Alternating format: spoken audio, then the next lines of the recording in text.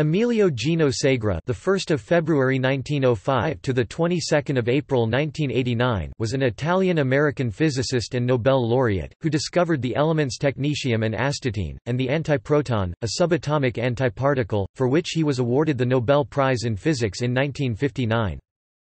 From 1943 to 1946 he worked at the Los Alamos National Laboratory as a group leader for the Manhattan Project.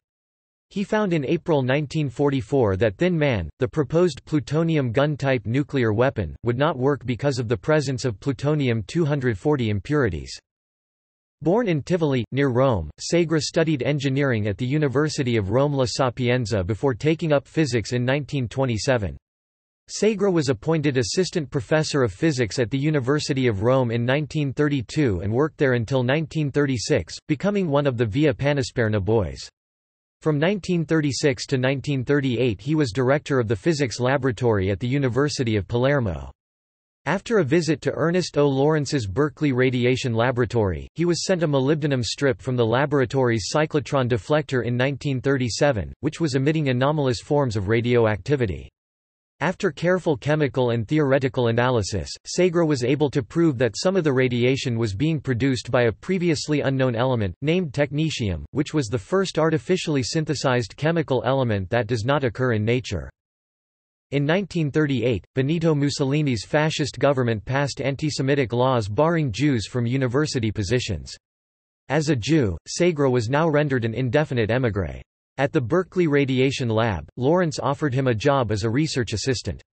While at Berkeley, Segrè helped discover the element astatine and the isotope plutonium-239, which was later used to make the Fat Man nuclear bomb dropped on Nagasaki.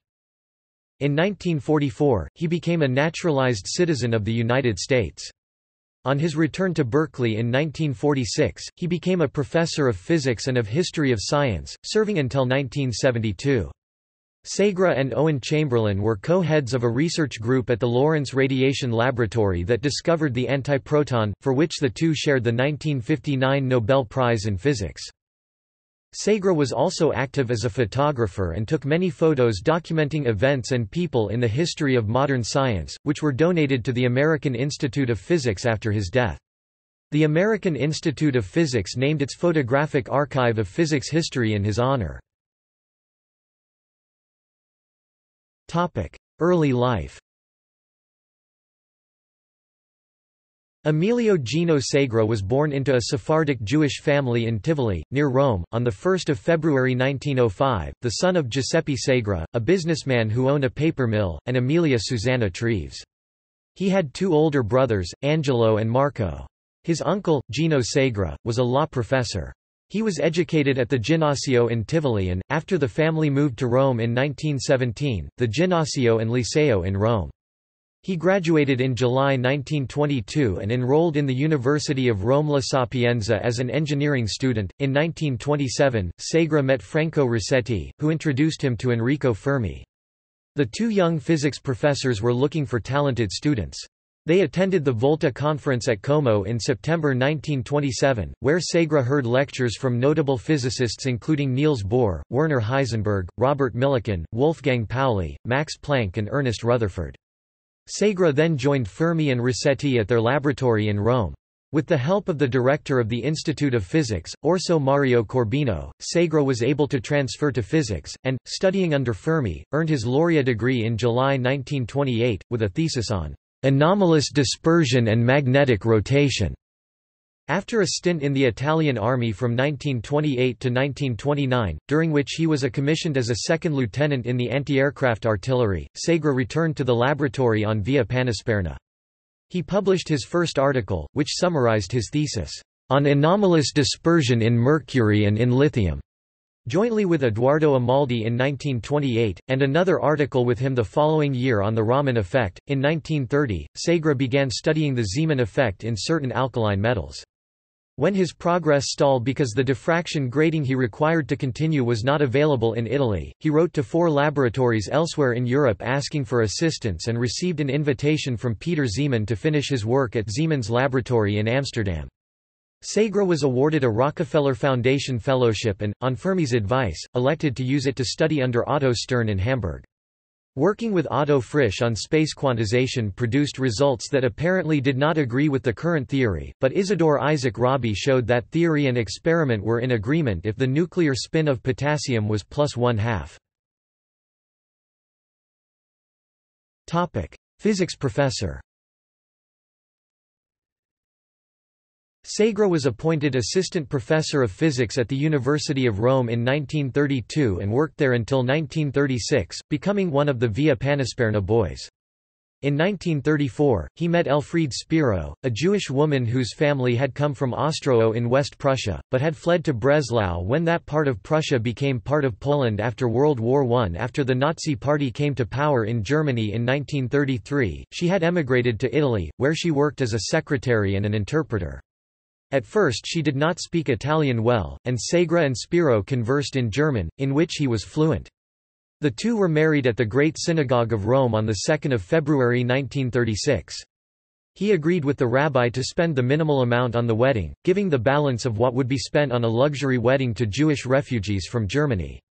The rabbi managed to give them many of the trappings of a luxury wedding anyway. The couple had 3 children, Claudio, born in 1937, Amelia Gertrude Allegra, born in 1937, and Fausta Irene, born in 1945. After marrying, Segrè sought a stable job and became professor of physics and director of the Physics Institute at the University of Palermo. He found the equipment there primitive and the library bereft of modern physics literature, but his colleagues at Palermo included the mathematicians Michel Cipolla and Michel de Franchis, the mineralogist Carlo Perrier and the botanist Luigi Montemartini. In 1936 he paid a visit to Ernest O. Lawrence's Berkeley Radiation Laboratory, where he met Edwin Macmillan, Donald Cooksey, Franz Curie, Philip Abelson and Robert Oppenheimer. Segrè was intrigued by the radioactive scrap metal that had once been part of the laboratory's cyclotron. In Palermo, this was found to contain a number of radioactive isotopes. In February 1937, Lawrence sent him a molybdenum strip that was emitting anomalous forms of radioactivity. Segrè enlisted Perrier's help to subject the strip to careful chemical and theoretical analysis, and they were able to prove that some of the radiation was being produced by a previously unknown element. In 1947 they named it technetium, as it was the first artificially synthesized chemical element. Radiation laboratory. In June 1938, Segrè paid a summer visit to California to study the short-lived isotopes of technetium, which did not survive being mailed to Italy. While Segrè was en route, Benito Mussolini's fascist government passed racial laws barring Jews from university positions. As a Jew, Segrè was now rendered an indefinite émigré. The Czechoslovakian crisis prompted Segrè to send for Elfriede and Claudio, as he now feared that war in Europe was inevitable. In November 1938 and February 1939 they made quick trips to Mexico to exchange their tourist visas for immigration visa. Both Segrè and Elfriede held grave fears for the fate of their parents in Italy and Germany. At the Berkeley Radiation Lab, Lawrence offered Segrè a job as a research assistant, a relatively lowly position for someone who had discovered an element, for $300, equivalent to $5,300 in 2017, a month for 6 months. When Lawrence learned that Segrè was legally trapped in California, he reduced Segrè's salary to $116 a month. Working with Glenn Seaborg, Segrè isolated the metastable isotope technetium-99 m. Its properties made it ideal for use in nuclear medicine, and it is now used in about 10 million medical diagnostic procedures annually. Segrè went looking for element 93, but did not find it, as he was looking for an element chemically akin to rhenium instead of a rare earth element, which is what element 93 was. Working with Alexander Langsdorff Jr., and Qian-Xiang Wu, he discovered xenon-135, which later became important as a nuclear poison in nuclear reactors. Segrè then turned his attention to another missing element on the periodic table, element 85. After he announced how he intended to create it by bombarding bismuth-209 with alpha particles at a Monday meeting radiation laboratory meeting, 2 of his colleagues, Dale R. Corson and Robert A. Cornog, carried out his proposed experiment. Segrè then asked whether he could do the chemistry and, with Kenneth Ross Mackenzie, successfully isolated the new element, which is today called astatine. Segrè and Wu then attempted to find the last remaining missing non-transuranic element, element 61. They had the correct technique for making it, but lacked the chemical methods to separate it. He also worked with Seaborg, Macmillan, Joseph W. Kennedy and Arthur C. Wall to create plutonium-239 in Lawrence's 60-inch (150 cm) cyclotron in December 1940. Manhattan Project. The Japanese attack on Pearl Harbor in December 1941 and the subsequent United States declaration of war upon Italy rendered Segrè an enemy alien and cut him off from communication with his parents. Physicists began leaving the radiation laboratory to do war work, and Raymond T. Burge asked him to teach classes to the remaining students. This provided a useful supplement to Segré's income, and he established important friendships and professional associations with some of these students, who included Owen Chamberlain and Clyde Wiegand. In late 1942, Oppenheimer asked Segrè to join the Manhattan Project at its Los Alamos laboratory. Segrè became the head of the laboratory's P5 radioactivity group, which formed part of Robert Bacher's P experimental physics division. For security reasons, he was given the cover name of Earl Seaman. He moved to Los Alamos with his family in June 1943. Segré's group set up its equipment in a disused Forest Service cabin in the Pajarito Canyon near Los Alamos in August 1943. His group's task was to measure and catalog the radioactivity of various fission products. An important line of research was determining the degree of isotope enrichment achieved with various samples of enriched uranium. Initially, the tests using mass spectrometry, used by Columbia University, and neutron assay, used by Berkeley, gave different results. Segrè studied Berkeley's results and could find no error, while Kenneth Bainbridge likewise found no fault with New York's. However, analysis of another sample showed close agreement.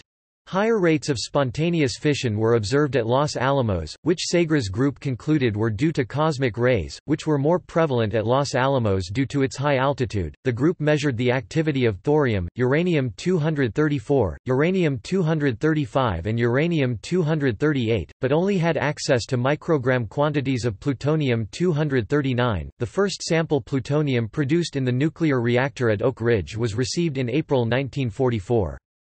Within days the group observed 5 times the rate of spontaneous fission as with the cyclotron-produced plutonium. This was not news that the leaders of the project wanted to hear. It meant that Thin Man, the proposed plutonium gun-type nuclear weapon, would not work and implied that the project's investment in plutonium production facilities at the Hanford site was wasted. Segré's group carefully checked their results and concluded that the increased activity was due to the plutonium-240 isotope. In June 1944, Segrè was summoned into Oppenheimer's office and informed that while his father was safe, his mother had been rounded up by the Nazis in October 1943. Segrè never saw either of his parents again. His father died in Rome in October 1944. In late 1944, Segrè and Elfriede became naturalized citizens of the United States. His group, now designated R4, was given responsibility for measuring the gamma radiation from the Trinity nuclear test in July 1945. The blast damaged or destroyed most of the experiments, but enough data was recovered to measure the gamma rays. Later life. In August 1945, a few days before the surrender of Japan and the end of World War II, Segrè received an offer from Washington University in St. Louis of an associate professorship with a salary of $5,000, equivalent to $68,000 in 2017. The following month, the University of Chicago also made him an offer. After some prompting, Burge offered $6,500 and a full professorship, which Segrè decided to accept. He left Los Alamos in January 1946 and returned to Berkeley. In the late 1940s, many academics left the University of California, lured away by higher salary offers and by the university's peculiar loyalty oath requirement. Segrè chose to take the oath and stay, but this did not allay suspicions about his loyalty. Luis Alvarez was incensed that Amaldi, Fermi, Pontecorvo, Rossetti and Segrè had chosen to pursue patent claims against the United States for their pre-war discoveries and told Segrè to let him know when Pontecorvo wrote from Russia. He also clashed with Lawrence over the latter's plan to create a rival nuclear weapons laboratory to Los Alamos in Livermore, California, in order to develop the hydrogen bomb, a weapon that Segrè felt would be of dubious utility. Unhappy with his deteriorating relationships with his colleagues and with the poisonous political atmosphere at Berkeley caused by the loyalty oath controversy, Segrè accepted a job offer from the University of Illinois at Urbana-Champaign. The courts ultimately resolved the patent claims in the Italian scientists' favor in 1953, awarding them $400,000 equivalent to $3,700,000 in 2017 for the patents related to generating neutrons, which worked out to about $20,000 after legal costs. Kennedy, Seaborg, Wall and Segrè were subsequently awarded the same amount for their discovery of plutonium, which came to $100,000 after being divided 4 ways, there being no legal fees this time. After turning down offers from IBM and the Brookhaven National Laboratory, Segrè returned to Berkeley in 1952. He moved his family from Berkeley to nearby Lafayette, California, in 1955. Working with Chamberlain and others, he began searching for the antiproton, a subatomic antiparticle of the proton. The antiparticle of the electron, the positron, had been predicted by Paul Dirac in 1931 and then discovered by Carl D. Anderson in 1932. By analogy, it was now expected that there would be an antiparticle corresponding to the proton, but no one had found one, and even in 1955 some scientists doubted that it existed. Using Lawrence's Bevatron set to 6 GeV, they managed to detect conclusive evidence of antiprotons. Chamberlain and Segrè were awarded the 1959 Nobel Prize in Physics for their discovery. This was controversial, because Clyde Wiegand and Thomas Ypsilantis were co-authors of the same article, but did not share the prize. Segrè served on the university's powerful budget committee from 1961 to 1965 and was chairman of the physics department from 1965 to 1966.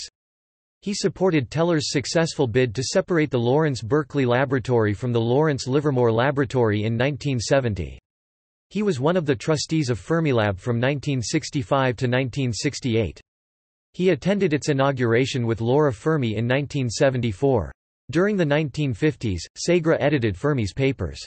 He later published a biography of Fermi, Enrico Fermi, physicist 1970. He published his own lecture notes as From X-rays to Quarks, Modern Physicists and Their Discoveries 1980 and From Falling Bodies to Radio Waves, Classical Physicists and Their Discoveries 1984. He also edited the Annual Review of Nuclear and Particle Science from 1958 to 1977 and wrote an autobiography, A Mind Always in Motion 1993, which was published posthumously. Elfriede died in October 1970, and Segrè married Rosa Mines in February 1972. That year he reached the University of California's compulsory retirement age. He continued teaching the history of physics. In 1974 he returned to the University of Rome as a professor, but served only a year before reaching the mandatory retirement age. Segrè died from a heart attack at the age of 84 while out walking near his home in Lafayette. Active as a photographer, Segrè took many photos documenting events and people in the history of modern science. After his death, Rosa donated many of his photographs to the American Institute of Physics, which named its Photographic Archive of Physics History in his honor. The collection was bolstered by a subsequent bequest from Rosa after her death from an accident in Tivoli in 1997. Topic notes. Topic references. Fermi, Laura 1954. Atoms in the Family, My Life with Enrico Fermi.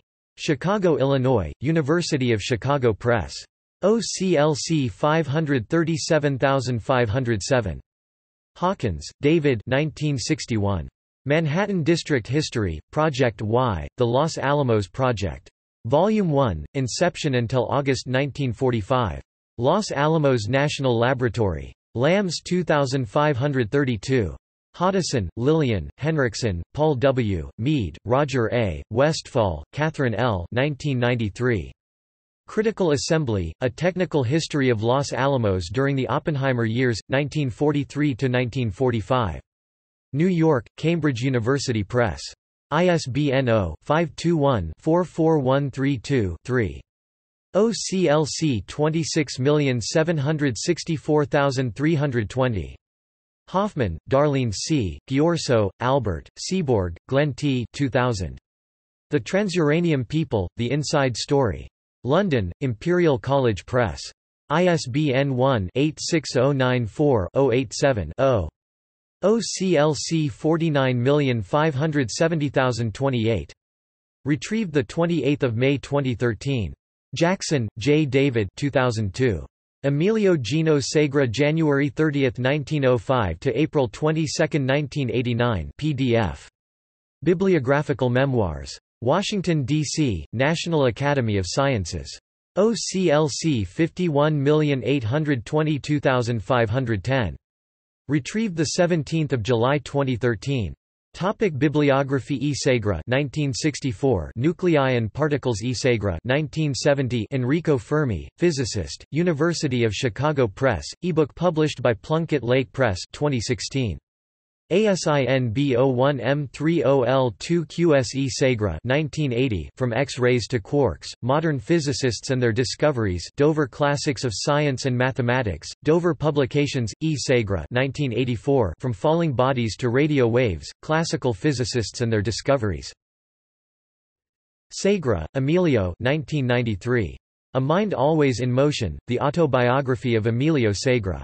Berkeley, California, University of California Press. ISBN 0-520-07627-3. OCLC 25629433. Free online, UC Press e-books collection. Ebook published by Plunkett Lake Press 2016.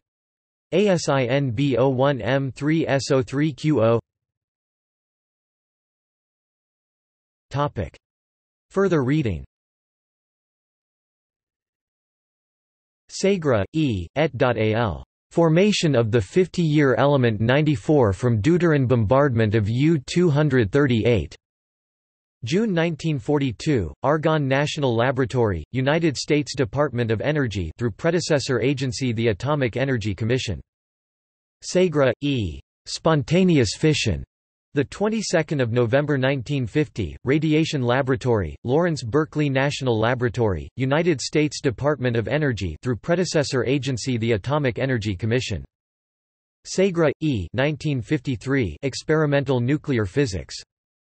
Segrè, E., et.al. Observation of antiprotons. The 19th of October 1955, Radiation Laboratory, Lawrence Berkeley National Laboratory, United States Department of Energy through predecessor agency the Atomic Energy Commission. Segrè, E., et.al. Antiprotons.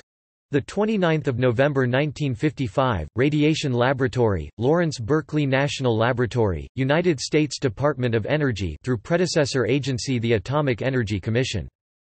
Segrè, E., et.al. The Antiproton Nucleon Annihilation Process Antiproton Collaboration Experiment.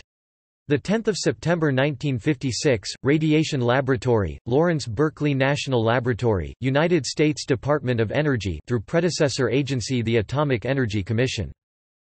Segrè, E., et.al. Experiments on Antiprotons, Antiproton Nucleon Cross-Sections. The 22nd of July 1957, Radiation Laboratory, Lawrence Berkeley National Laboratory, United States Department of Energy through predecessor agency the Atomic Energy Commission. Topic: External links. 1959 Nobel Prize in Physics. 1965 audio interview with Emilio Segrè by Stefan Grueff. Voices of the Manhattan Project. Oral history interview transcript with Emilio G. Segrè, 13 February 1967, American Institute of Physics, Niels Bohr Library and Archives.